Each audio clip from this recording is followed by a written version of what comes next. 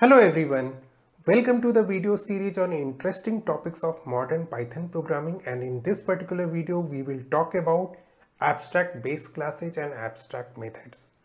So the idea of abstract base classes or ABC is not new in any object-oriented programming. You will get that in C++, Java and many other object-oriented programming.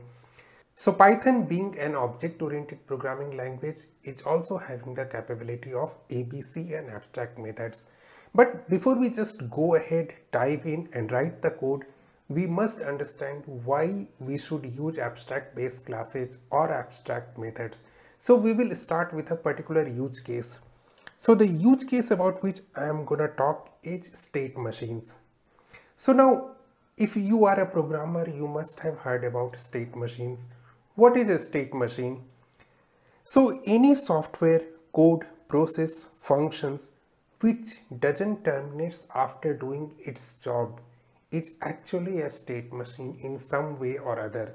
So even if you are writing a blank main function which is waiting for user input, it is in a state of waiting for input, and once the user input is provided, it moves to other state which is doing something with that particular user input.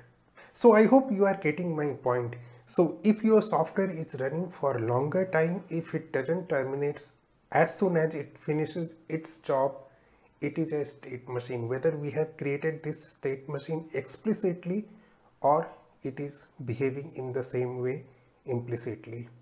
Now, to further understand state machine, let's take a very simple example. Let's assume that we are in a happy state right now, right?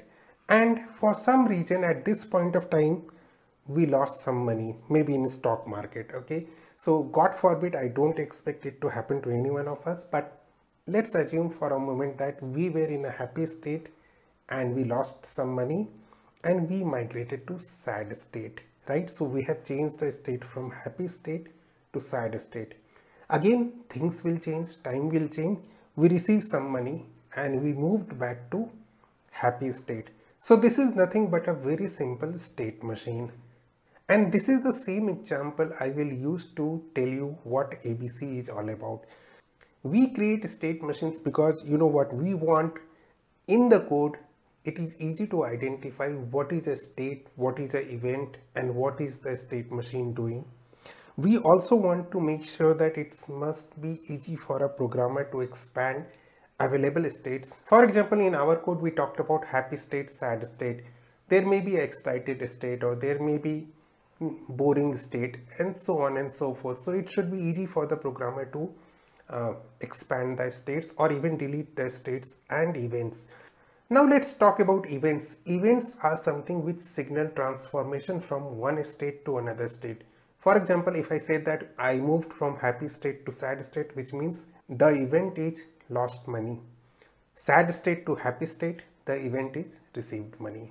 Now there is one benefit if we want to explicitly code the state machine. If we do that, we will focus more on what to do rather than how to arrange the big chunk of code in our program. Now, I hope we understand what is state machine and why we use that. Let's go ahead and see the Python code and understand more about abstract base classes or ABC and abstract methods. So here is our code. So the first thing which we should do while creating state and events is that we create a template. We create a template of states and events. Before we go ahead and start using this abstract base class concept, we need to import ABC from a module named ABC. ABC is nothing but abstract base classes. So we will say from ABC, import ABC, that is capital ABC and abstract method. This abstract method is a decorator, and here is how we can use the same. So I have created a state, right, derived from ABC, and I am creating an abstract method called inState, and I am not defining any implementation over here. So here is how we will go ahead and use it. Let me create the happy state and sad state. So what I will do is that I will create happy state derived from state, and in the function inState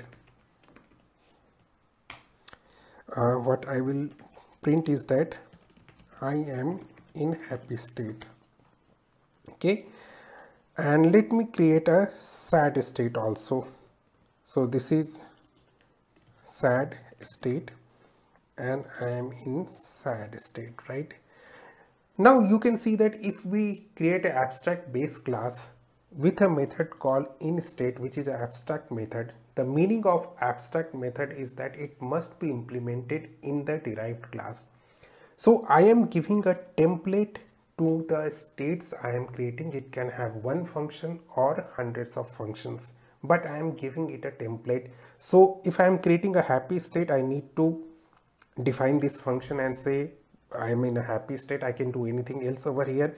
And tomorrow, if we want to expand our states, we can just copy paste this template and create, let's say, boring state, and let's write I am in a boring state. Now, before we go further, you might be tempted to think that, you know what, I do not need to derive this state from ABC. After all, even if I don't do that, it serves the same purpose. That's fine. But there is one difference. So let me go ahead and create the instance of state. I can do this, right? And if I go ahead and run this code, the code works successfully. Now let me derive it from ABC. And if I go ahead and run the code, I get an error saying that can't instantiate abstract class with abstract method in state. So that's the reason you should derive it from ABC. Okay, otherwise people can create instance of a state which we do not want. Now something similar we will create with events. Okay, so let me just go ahead and get rid of this, and I have already written the code for event. So this is my event thing, right? So I have created an abstract event and I have created two events, lost money or receive money. Okay, so similarly we can create multiple events. Like for boring state, we can say that, you know, multiple events like watched a boring movie or not feeling well kind of event. Okay, now let us create a state machine out of it, out of these two states and events. So here is how my state machine will look like. So this is my state machine. In the init function, I am initializing current state to happy state, and I am having a function which actually prints the current state. And then I have a receive event function, and in this I have one if condition that if the receive event is lost money, move the state to sad state. Okay, so here is how the complete code looks like. Now I'll put this code in my GitHub page and I will give the link to you in the description section. So just follow on over here for some time. I have created an abstract state, abstract base class which cannot be instantiated, and it is given a template in form of inState method. Similar thing is there for event. Okay, and what we have done is that we have created two state called happy state and sad state, and two events called lost money and receive money. And this is our state machine. So let's go ahead and create the state machine. I have created the state machine. Let me print on which state I am in. So I'll print current state. So if I go ahead and run this code, you can see that I am in happy state being printed, right? Now let me go ahead and create an event called receive event and say that the event which I have received is lost money. Okay, so after this, if I go ahead and print the current state, I should be in sad state, right? So if I go ahead and run the code, we can see that first it was in happy state, then still it is in happy state. No, that's not correct. I haven't created the instance of lost money. So now the person is in sad state. Okay, so I can again create the receive event for, let's say, receive money, and I can just print it again.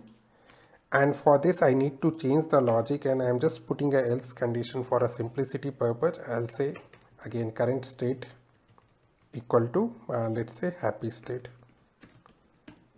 And if I go ahead and run this code, you can see that, you know, first the state machine was in happy state, then it went to sad state, then it went to happy state once again. Okay, So you know what, I deliberately wanted to give this particular example so that you can properly understand why to use abstract base classes and why to use abstract methods. It just to provide a template where similar things can be created easily. So if your code or program is arranged in an abstract way where it is easy to understand what your code is trying to do, okay? So if you would like to draw abstract classes or abstract events or abstract states, it is very easy to draw how the interaction of your system looks like. So you know what, as I said, any code which doesn't exist after completing its work, it is implicitly a state machine. So try changing your code if you have some code like this into a state machine, and you will be able to see the difference from the way things are arranged, things are being accessed, as well as how you can depict the things that is happening in your system in a pictorial way easily. Okay, so that's all I wanted to talk about in this particular video. Thanks a lot people, thanks for watching. Please take a moment to like, comment, share and subscribe. Thank you, thanks a lot. Till the next time we meet, good day, goodbye, take care.